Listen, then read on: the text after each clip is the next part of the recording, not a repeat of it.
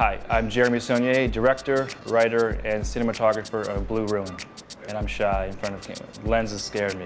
Every movie I shot, no matter what the script length was or the subject matter was, 3 6-day weeks across the board. And I saw so many directors without the opportunity to work a scene, to showcase their true intentions, and making sure when you leave a setup, you leave with what you intended originally. So I needed more days. I knew that very first thing. No 18-day schedule for me, I do 30 days.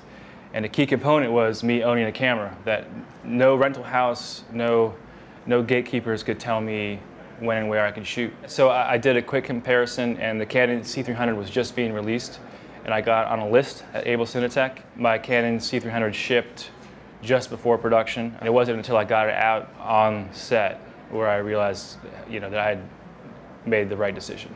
I don't want to disparage other manufacturers, but Canon just has a good look.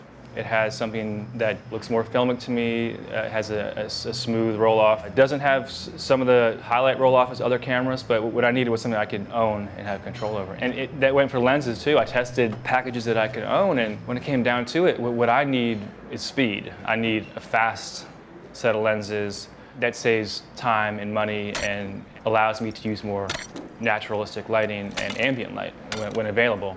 So I tested a few, and I went with Canon stills. I went with L series prime for about 95% of my film.